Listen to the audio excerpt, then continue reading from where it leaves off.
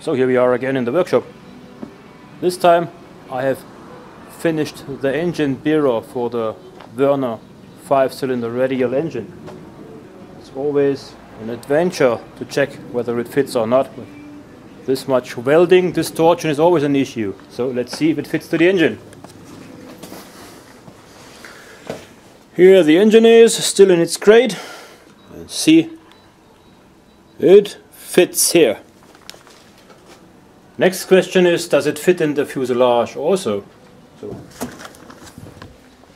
So, and of course, I have put it in for the workshop watch, so you can't see how I put it in, but here it is. And it fits absolutely perfect. Very nice. And these are the 5 mounting points, somewhere 1, 2, 3, 4, 5, which will hold the Verner radial engine, which is to be installed soon, so that all the wiring and plumbing can be done on her.